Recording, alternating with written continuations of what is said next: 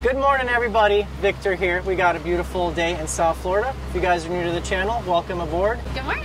Captain Brookie at the wheel. So today's game plan, we're going to head out of Hillsboro Inlet, our home inlet. We're fishing with the world's most expensive bait fish today, the goggle eye. We're going to try to see how many different species we can catch on this bait, hopefully catch some dinner. You guys are coming along. We'll see you out there.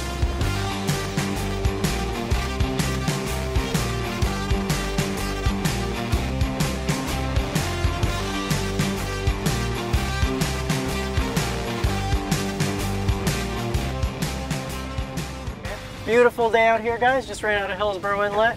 A little choppy out here. So I told you we're fishing with the world's most expensive bait fish today, and I was not lying. So this right here is a goggle eye. My good friend Brian Fengler got us some goggle eyes the other day. So this bait fish right here goes around, now with inflation, right around $120 a dozen. So that is $10 a fish. Woo! If you don't cast your bait out, they want to stay by the boat, so I got to get them out there. So as I'm letting them out, the reason they're so expensive is because the bait guys who fish for them, they got to go out at night. No one wants to be out there at 2 a.m. It's a very unpredictable bait fishery.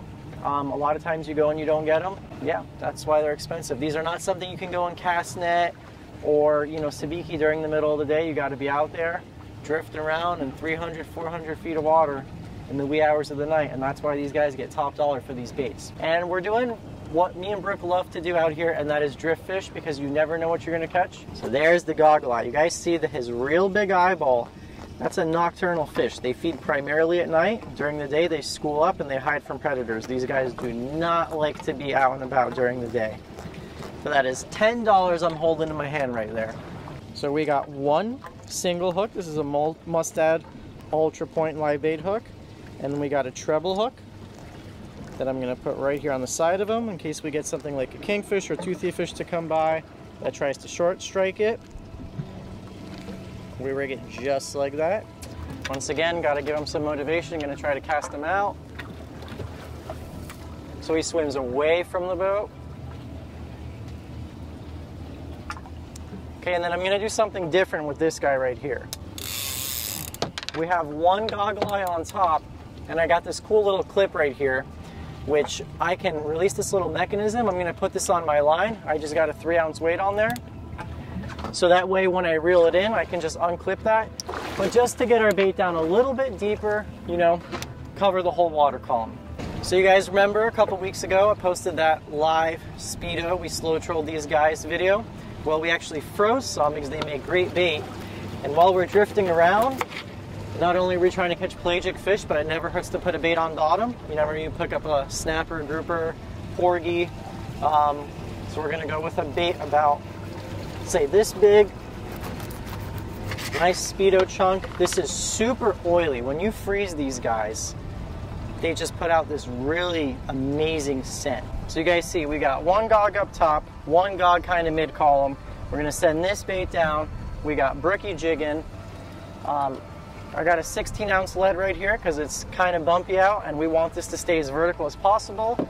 About 20 feet of 40-pound tough line fluorocarbon, 6.0 Mustad hook. I'm going to take that Speedo chunk. You're going to hook it right here in kind of that tough part of the Speedo, right by the base of the tail. Hopefully this turns into a mutton. Last time we fished out here actually doing this, we caught a keeper mutton. And the only thing with this is I'm going to let it down nice and slow, because if you let it down too fast, you're going to whirly bird on the way down and your leader's going to get tangled up on your main line. And we want to fish this as close to the bottom as possible. Feels good to be back out here. We haven't done just like our, standard drift and sesh out of Hillsboro in a very long time, I feel like. Wow. Oh yeah, can you zoom in on that? Do you see the baits just got showered? So right now, there's a frigate bird, that big black bird in the sky, and we see a bunch of baits getting showered. So frigates are always a good sign of pelagics because they usually fall around sailfish or dolphin or tuna. They wait for the fish to push up the bait, and then they steal it basically from them up top. So anytime you're next to a frigate, it's always a good sign. So when we see those little bites that you guys see the rod tip, I usually don't mess with those.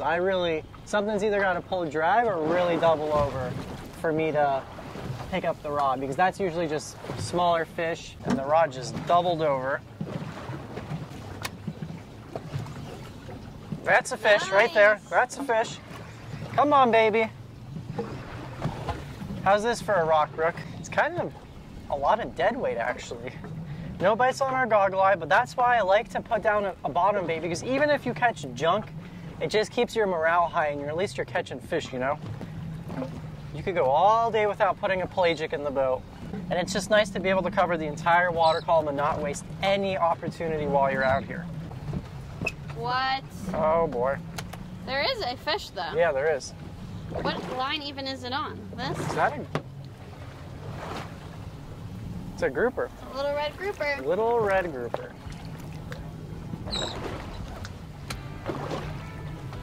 We got a mess going on here.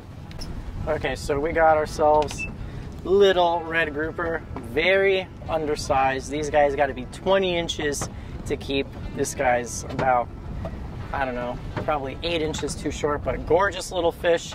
And you know, there could be a keeper down there. You never know. Also mutton. But if you find red grouper, you're usually indicative of some pretty good bottom. So we'll send this guy back down on his way. We're gonna vent him real quick. So I just vented him, and you guys can hear that air kind of coming out of him. I just poke right here, kind of behind his pectoral fin, and get all the air out of him. That way he can descend freely. And if you don't vent him, if you guys don't have one of these little devices and you're catching bottom fish, you let them go, they're gonna end up floating and die. So very important. A little tool like this, they sell so many different kinds. You guys know Vic had to bust out the slow pitch stuff. This is our second drift. No bites on the goggle eye yet. That one red grouper just dropped down a slow pitch jig in 195 feet of water. Feels very small, but like I said, anything to pass the time.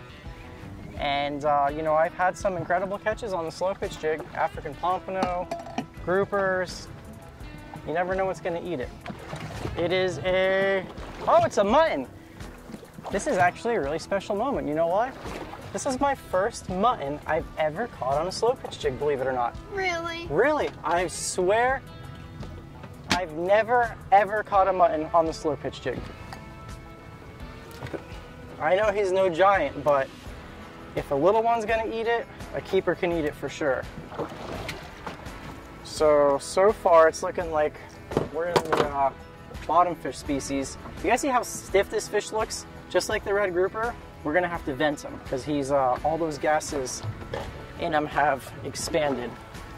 It's a process actually called barotrauma here. I'm gonna stick him right down here.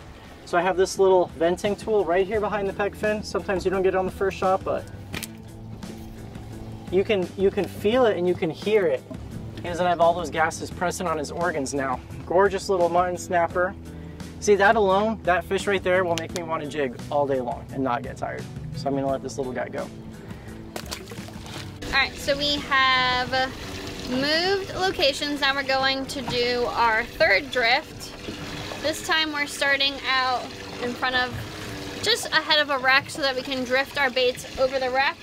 Then I'm also gonna jig as we go over the wreck, and hopefully we catch something. I got picked up. Really? Yep, something ate it. Come on. There we go, baby. As I was letting out the goggle eye, I said, Brooke, if we get close to this wreck, it's probably gonna be barracudas, so let's see if she'll prove me wrong. But as soon as I was letting it out, we've been here not even a minute, and we're already on, baby. Feels like a barracuda. And I said, we got 3 plans today, guys.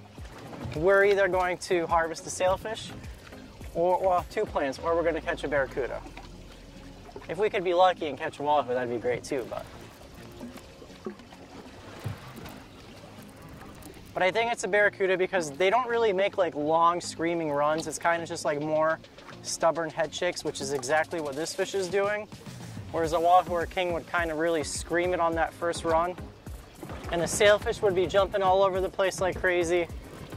I'm not a betting man, but my money's on a barracuda. It's a Barracuda. He's a pretty little guy too. Yep, perfect size eating fish. But I think we know we could come back here pretty much all day and catch a Barracuda if we want to eat it, so I'm gonna let this guy go after we get him in the boat. Many people say that bringing it in the boat is the safest option. I think it is. I'm not trying to unhook him with all this stuff, all these hooks hanging around. All right. Okay, here we go. We might have one of these in our cooler later if nothing else shows up to play, but I don't mind catching these guys. We'll let this guy go. You know, it never used to be like this. I've been fishing this wreck for the last 10 years. And Barracuda in the state of Florida, actually there used to be no size limit and there used to be no limit as to how many you could consume or harvest. It was 100 pounds or 2 fish, whichever is greater. That's an unregulated species in Florida. They put a regulation on them, and I will tell you what, I have firsthand witnessed these things explode in population, which is a good thing, because I think a lot of people just senselessly killed them.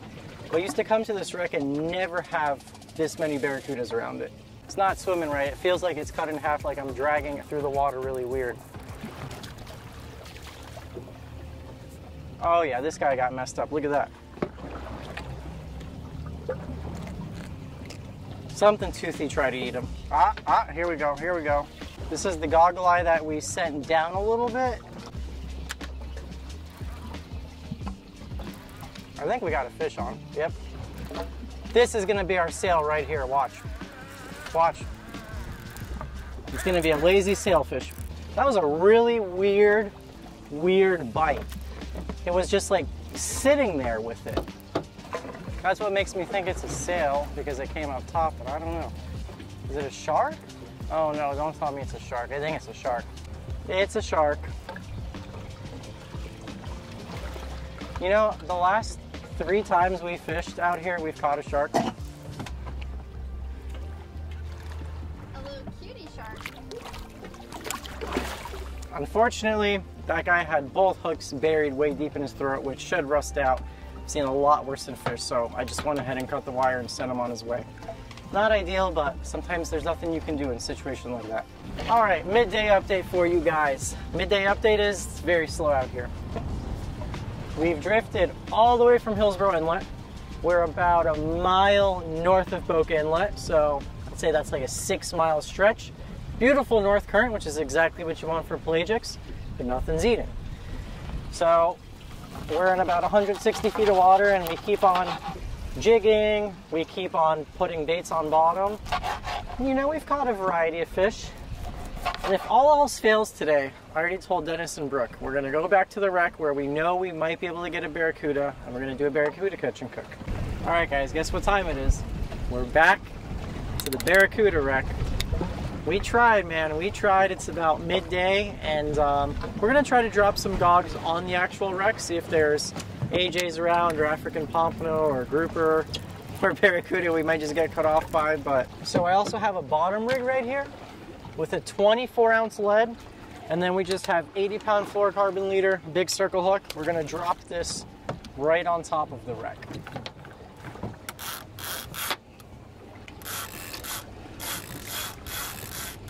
Okay, so there's a lot of current here.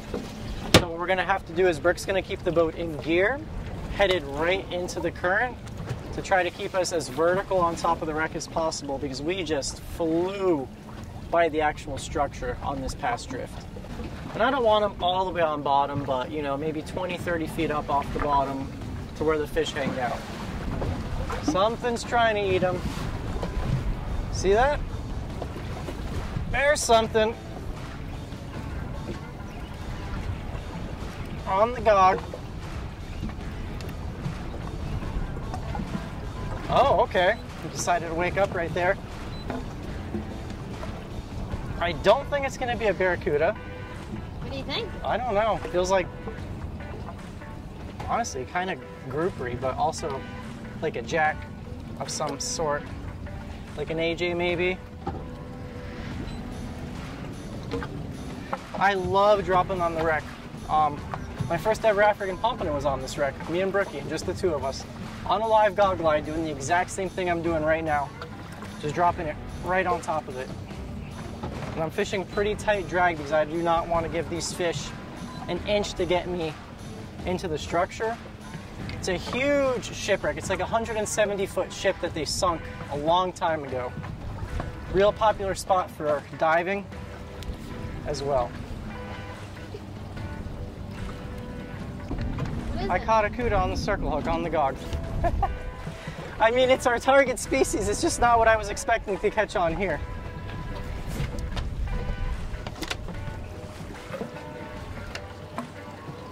Yep. Got lucky. The same size as that first one? Yep. Ready, Dennis? Man, we got lucky with that. That mouthful of teeth. Woo! Circle hook perfectly in the corner. Real lucky to get him like that. A lot of times you get cut off if you're not fishing with wire. I know, buddy, I know. But guess what? You're coming home for dinner right there. That's your standard Barracuda. You can keep 2 per person per day. I'll have the size limit on the screen here. You can keep 1, I believe it's above 36 inches, and then 1's got to fall inside the slot limit. Like I was telling you earlier, back in the day they had no size limit, and you could keep 100 pounds or 2 fish per person, whichever's greater. Real neat looking, and I always got to show you guys this. They have one tooth at the bottom of their jaw that fits perfectly into the top of their jaw. You see him shutting it perfectly like that. They got sharp teeth, but it's nothing like a kingfish or wahoo. They're kind of more jagged. I feel like these fish really rip to shreds, whereas they don't do like a clean cut like a kingfish would. But a lot of just power behind this head, and very delicious. Don't gotta be afraid of eating them. You guys are gonna see when I fillet this thing. It's delicious, flaky white meat. All my islanders out there in the Caribbean, I know you guys love this fish. Not every day can be a winner, but you guys can be winners any day of the week. Yeah, today was just, you know, not that successful in terms of what we were trying to target, but we got some dinner. And most importantly, as you guys always hear me say, no such thing as trash fish, just trash cooks. And I'm going to prove that to you tonight in the kitchen, because Barracuda are delicious. But I'm trying to get in the habit. I told these guys, sometimes you got to know when to call it quits. We had a great day out here. We got our fish for dinner. We're gonna go home, clean it up, cook it, and then on to the next adventure tomorrow. And we got a lot of exciting stuff, a lot of trips planned for you guys for this year. And I cannot wait to show it to you. So we'll see you guys back at the dock.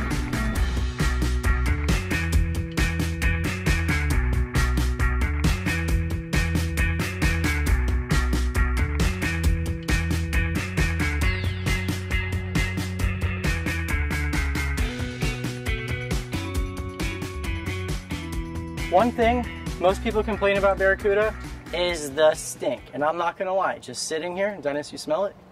It's a stinky fish. I don't know what it is, but I promise you, the inside of the Barracuda, nothing like the outside. I think it has to do with their slime. It's not a good smell, I will tell you that. So if you guys have been afraid to eat this fish because of the smell, I do not blame you. But Barracudas are just kind of these crazy, almost mean looking fish. So I'm going to knock off all the slime off of him. We got the 8-inch Dexter flexible fillet. Going to make quick work of this guy. And if you guys are looking for the best fillet knives in the game, made in the USA for over 100 years, DexterOutdoors.com. Use my code LANDSHARK. They got pretty much every single fillet knife for every application you can imagine. They also got scallop knives, clam knives, oyster knives. They got everything. Okay, we're gonna get on the Barracuda's spine now. Just made my initial outline. Now there's another thing that people don't like about Barracuda, and that kind of scares them with eating it, and it's something called ciguatera. Ciguatera is a toxin that accumulates on certain reefs. It's a tiny, tiny organism. And the way fish get infected, and then thereby humans, is through biomagnification. So a small fish eats something infected with ciguatera, a bigger fish eats it, a bigger fish. So that's why it can biomagnify in something like a Barracuda, which is a top predator on the reef. But from what I have heard and from personal experience of myself not only eating these things, but from talking to people, Florida, and especially where we live, does not have the proper conditions to support ciguatera. So it cannot exist naturally in the wild here. And I think that has to do with our water quality. The Bahamas, on the other hand, is a hot zone for ciguatera because they have such clean water that's not polluted. You know, it's not heavily populated, as is South Florida. And so they're a lot more prone to it because ciguatera needs really clean water conditions to thrive, which is not Pompano Beach. I love Pompano, but we're a very overpopulated area with a lot of freshwater runoff, and I don't think ciguatera likes that. So, not medical advice to eat them, but I'm just telling you, I know lots of people who eat them. I eat them myself, and I've never once been worried about ciguatera out here. In the Bahamas, completely different story. It's said you want to avoid any big reef fish in the Bahamas, and that includes something like a hogfish, a snapper, a grouper, not just these guys. These guys get such a bad rap. Another thing people say, aside from ciguatera, is mercury poisoning, but mercury is another thing. The larger the fish, the greater the likelihood it can contain high levels of mercury, because that's an older fish, a fish where biomagnification can occur and it just accumulates it throughout its lifetime. The locals in the Bahamas love barracuda. They even like it more than some snapper. And you know, all the Americans who go over there, the tourists, they want their snapper, their grouper, their wahoo, but they will eat these fish up all day. And they know how to cook some good fish. So, I mean, you guys can see for yourselves, the meat does not look funky. It's pretty white. And there we go. So we got two sides of our barracuda. And another good thing about this fish is you get a pretty big yield. There's not a lot of waste on these guys. They don't have a huge rib cage. You know, they don't have a lot of head meat. It's a lot of yield for this fish. I feel like you guys haven't seen the catfish in a while. Come over here and look. Oh, there's two jacks right there too. There's actually a couple jacks. A bunch of catfish, jacks. They could feast on this now. That carcass will be gone in 3 minutes. Those catfish are going to make quick work of it. If you ever get blood on your fillet, like I always say, never let your freshwater or saltwater fish hit the freshwater. If you just take your knife and you kind of rub it along that blood, it'll accumulate on your knife, and then you can just rub it off on the fillet table, and you can just repeat this. Or if you ever get guts or anything on your fish that you don't want on there, it's a lot better to just use your knife than to just get that off of there. Very important to line it up with the edge, and I always have my left hand right here trailing right behind my knife. That way I can feel what my knife is doing. And you know, a lot of people, they make the mistake of they pierce through a fish's skin, and I think it's because their one hand is here and their knife is here, and they can't tell when they get through the skin. If your knife is making if your hand's making direct contact with the knife and the skin at all times like this, underneath it, you can feel exactly what you're doing, because you don't have eyeballs on that knife, so you can't exactly see what's going on in there. Tell me that does not look like a good fish. Minimal bloodline, not mushy, and right now, that barracuda smell that you've probably smelled in your lifetime, you cannot, it's not evident here at all. So I will see you guys in the kitchen. When I first met Brooke's family, they had this recipe where they took cast iron pans. They took smaller cast iron pans and they made basically like individual servings, but I'm gonna do it in a big one because it's just me, Dennis, and Brooke tonight. And they would lay oil out, olive oil, just like I did, at the bottom of the pan. We got some Branch and Vine Meyer lemon olive oil. Then they would take their fish in their individual pans, just like I'm about to do right here, and just take one last look at that. That is a gorgeous piece of fish, so far from trash. We're gonna set our barracuda, and I'm gonna try to pick the pieces that are kind of in the same size range. Tomato and onion. I'm just gonna sprinkle this around our pan. And this is just a really easy one pan dinner, and behind me I got some rice pilaf going. Now we take some tomatoes. Tomatoes are gonna be so delicious, and they release a lot of moisture, so it keeps our fish nice and moist, and it keeps our dish from drying out. It just adds a lot of flavor too. Now when we season, very important that I made sure that everything is in the pan because I want to season everything together. So I'm going in with some freshly cracked pepper right now, some paprika, or if you're Eastern European like I am, paprika, because we don't say paprika, we say paprika. Some onion powder, garlic powder of course. And now you can see why I put all of our ingredients in the pan before I started seasoning the fish. So I'm not gonna do salt, since I'm a garlic fiend, I'm gonna do garlic salt because you can't get enough garlic. So some Laurie's garlic salt. People who don't say cheese belongs on fish, look away because I'm about to piss you off real quick. It's not even Kraft Parmesan cheese, it's Francesca. It's a step above Kraft.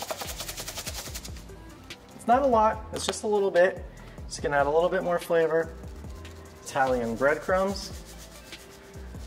This is just really a hodgepodge of ingredients. I'm gonna add a little bit of beer now because that beer is gonna cook and reduce with the fish and it's gonna provide a nice sweet flavor. And then halfway through cooking, I'm gonna add a little bit more of the beer so that way it reduces a little bit more. And I don't wanna pour any of our seasoning out, so I'm putting it in on the edges. We're gonna go in with a little bit of lemon zest. Just sprinkle it right on top of our fish here and our tomatoes. All right, so we're out here on the Camp Chef. You guys normally see me cooking this thing. It's got a pellet grill inside and propane, but I also like to cook on the Sidekick. Right here, you got a burner because I don't want to stink up the house too much. Oh, we got a good flame going. So that's it, simple. You could replicate this with pretty much any fish. We've tried it with yellowtail, we've tried it with grouper, we've tried it with kingfish, fresh kingfish, we've tried it with literally every fish and it always comes out amazing.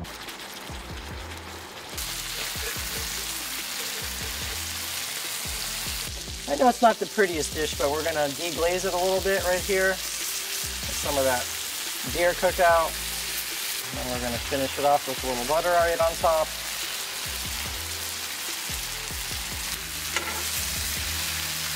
Ha ha ha. So like I said, I know it's not the prettiest, but I promise you, in terms of flavor, it is delicious. It's kind of like fish fajitas. You know when you go to Chili's or a Mexican restaurant and they bring you out those peppers and onions that come by your table and you're like, why did I not order the fajitas? That's what this is for me pretty much. Just like all those flavors, and that pan with the fish just gets that, like a uniform flavor. Like I heard Victor say that we used to do this in small pans, and we started out with a couple and then everyone would share it, and then for like the next holiday we got another one, and the next holiday we got another one. Before you knew it, we had like 8 or something like that. We would cover the entire grill, and then Victor one day was like, we only have one pan here, let's try a one pan recipe, and it works great as well. Yep. So I'm excited to eat it. It was so popular in their family. Brooke's dad would buy grills based on if it would fit enough pans for that recipe. That's how popular it was. And then another thing was very popular with Brooke's family is you always serve it with a little rice pilaf. And that is it, guys. So you guys see how much the tomatoes and everything shrunk. I mean, I put in like 6 or 7 plum tomatoes in there, and they just shrink like crazy. So look at this flake. Look at this.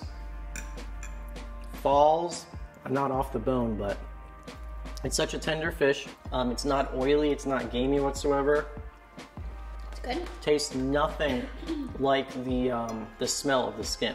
It's always so amazing when you eat a fish that like you can see the bloodline, you know, and you eat it, and there's zero difference between the pure white meat and then that bloodline. Yep.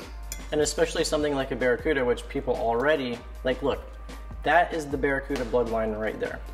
Look at this. You notice a slight difference in taste, but still delicious. So I want to thank you guys so much for watching, for coming and hanging out with us on a slow day of fishing, but still a beautiful day. And we made the most of it. We got a Barracuda, fed us for dinner, and that's all that matters at the end of the day. So till that next one, See you.